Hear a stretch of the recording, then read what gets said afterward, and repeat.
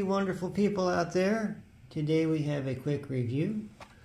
This is a Matchbox. We have what I believe is a 1957 Dodge Sweeptside pickup truck.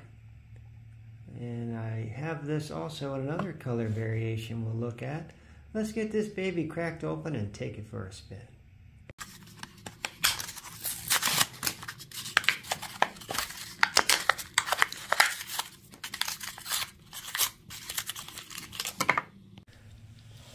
Really nice. I do think this is a 57 because of the headlight shape and stuff.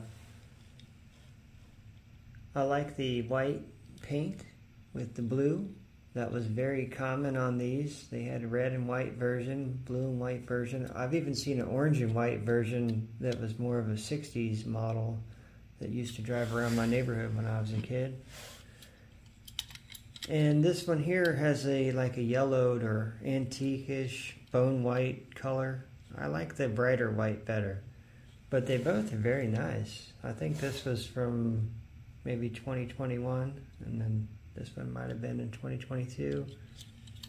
Not really sure. This one's been out for a while. This could have came out in 2021 as well. I'm just now getting it though. I don't know which one I like better. I like them both. Looks like there's some kind of flaw in the paint there. Looks a little distressed, like a real truck. Cool. Yeah, I'm kind of torn. I thought about putting one on eBay and keeping the other one because I like the bright white better, but maybe I'll just keep them both for now. I'm not sure. I think I have some more of these red and white ones in the Power Grab boxes in the eBay store. This is the only blue and white one I have though. So I'm definitely going to keep this one for sure.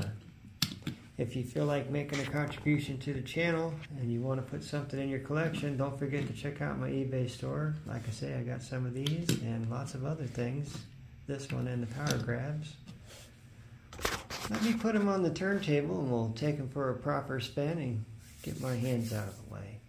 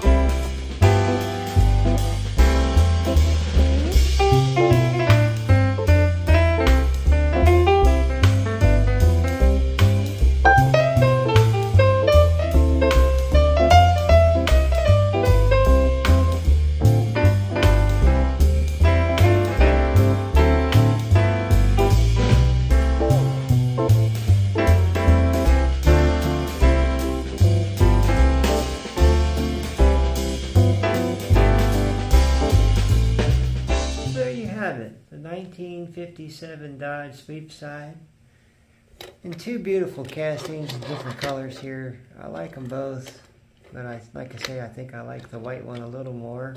I wish they would have done this one in the gloss white, but you know, take what you can get, I guess. I like the little step board under the door. That's a nice little detail. I wonder what it would look like with you know, the headlights painted in and real chrome grill. That would be kind of neat. A little chrome black bumper would be nice. Take some red paint and paint those taillights in. A little bit of room for detail there. I think this sums up our review. I really appreciate you watching. I hope you enjoyed. Stay safe, do well, and I will be talking to you soon.